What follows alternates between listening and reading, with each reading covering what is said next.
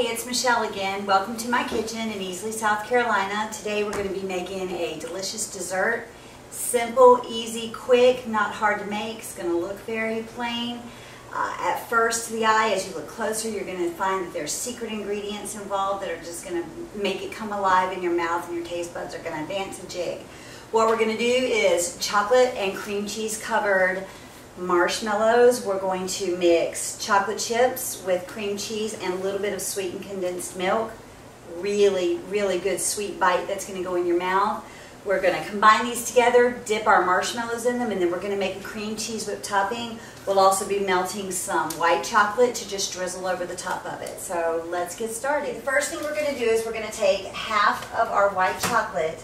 We're just going to break it into pieces, and we're going to place it into a pot that's in a double boiler. We've got some water boiling underneath. I've got this turned down now so that we can let it heat up slowly, because in the meantime we're going to be melting our main ingredient that's going to go over the marshmallow. And this is going to be our chocolate with cream cheese and sweetened condensed milk. We've got about a half of a bag. It's about 4 ounces of smooth sweet chocolate chip morsels. The water is boiling underneath. Then we're going to add in 2 tablespoons of sweetened condensed milk. It's already smelling good. And we're going to stir this in together, and we're going to put in a half of a stick of Philadelphia brand cream cheese. That's 4 ounces. Look at how well that cream cheese is melting down inside of that chocolate. It's really becoming creamy and just the perfect thinness that you want. You don't want it too thin or it's just going to fall off, but you don't want it too thick or you'll never get it to sit properly on your marshmallows.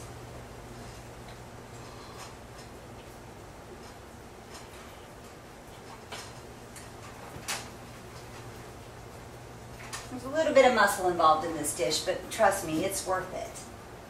So now that we have that good and ready, I'm going to bundle it all up in a corner over here, and we're going to get our marshmallows. This is a very simple, very easy trick. Just going to take the marshmallow, dip it halfway down, pull it out, and there you go. Just going to set it right there on the counter, on the tray. Let's do another one. Perfect. Look at that. That's beautiful. Okay, now we've got some marshmallows plated up with some chocolate on them. Let's drizzle a little bit of that white chocolate that we melted on top of it. Then we'll make our icing and decorate these. Okay, our white chocolate is melting down really good, and what you're looking for is a consistency where when you shake your spatula straight across, you're going to get some drizzling, just like that. So let's go ahead and take some of this over here. We're just going to drizzle it right on there. You're not trying to get too much or too little, just a little bit for pretty. And add a different flavor onto the top of it. Got to make sure it's good and hot.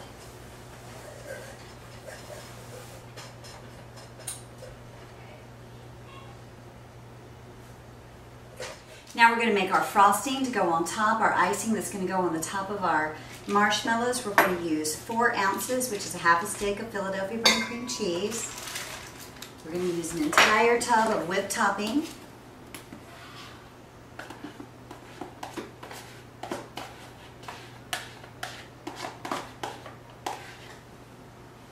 We're going to use 1 cup of confectioner's sugar, powdered sugar as we call it in the South, and 1 teaspoon of imitation vanilla. First I'm going to stir this in to try and get some of the sugar to keep from shooting out when I blend it all together. Get it mixed in with that whipped topping. And then we're going to take it to the blender. And now that we've got that sugar mixed in, we're going to blend in and break up that cream cheese just for maybe 30 seconds to a minute on low.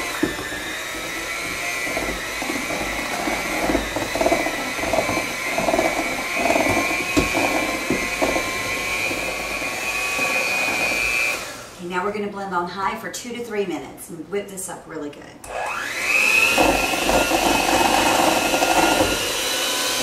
Okay, Okay, now we've got our frosting ready to be put onto the marshmallows.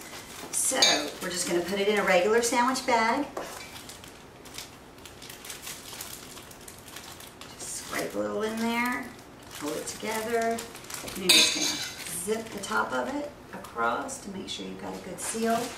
Take a pair of scissors and just cut just a tiny little piece along the bottom. Just like that. Okay, now that we've got it in our bag, let's try piping this on here. Make a pretty little topping. There we go.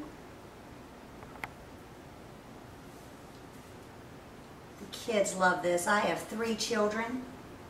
They are 8, 6, and 5, and they absolutely love this dessert. This is one of their favorites. It's easy for me to make. It looks like I did a whole lot more work than I did. It tastes like I did a whole lot more work than I did. And it's pretty. I actually let them put their own toppings on when we're ready to do the topping. Uh-oh. There's collateral damage. Let me finish that one off. There we go. Let's put that one back down. Okay. Now, for the adults, you could put anything like some slivered almonds on top, just for some good flavor. For the children, they love little chocolate chips, little chocolate sprinkles. Also, you could do colored sprinkles on top. Really cute for a birthday party. And there you have it. A beautiful marshmallow dessert. It takes about 20 minutes, and when you're done, it takes about 2 seconds to devour. Thanks for watching my video. I hope you enjoy this. Try it at home. It doesn't take long, and it's really, really delicious.